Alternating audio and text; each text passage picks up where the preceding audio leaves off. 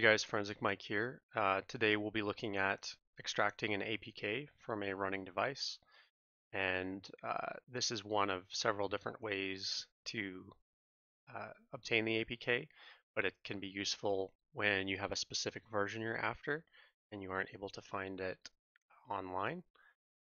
Android is much easier than iOS in this regard. There are some great sites out there that maintain historic versions of applications.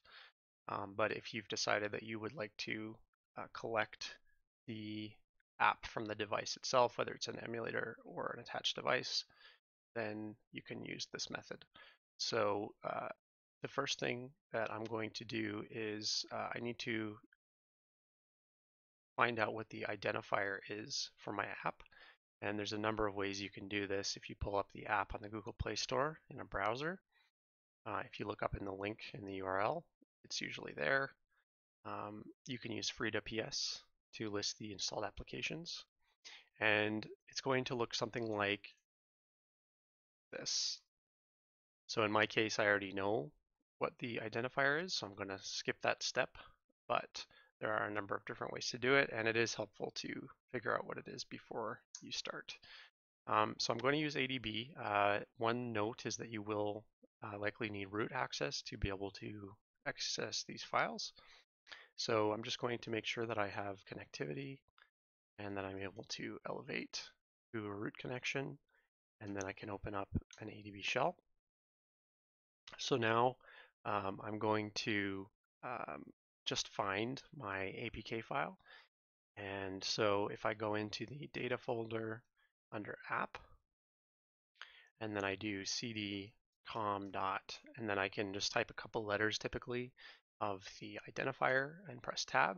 So you'll see that the identifier shows up, but then also some base64 encoded stuff after. That's fine.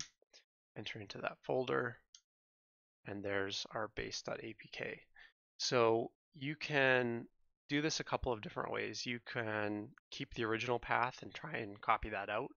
What I generally do is actually copy the APK somewhere a little bit easier to get to, and then change the name so that it, if I stumble across this later, I'll have an idea what it was. So I'm just going to copy it into that temp folder, and that's done. So now I can exit the shell and ADB pull. Let's make a directory for this first. Photo vault. Okay, and then we will ADB pull data local tmp photo vault.apk. Perfect. Now you can see that I have my APK locally, and I'm able to use that APK to, if I needed to install another emulator, or to drag and drop into my reverse engineering tools for static analysis. That's how I go about obtaining the APK from a live device. Thanks.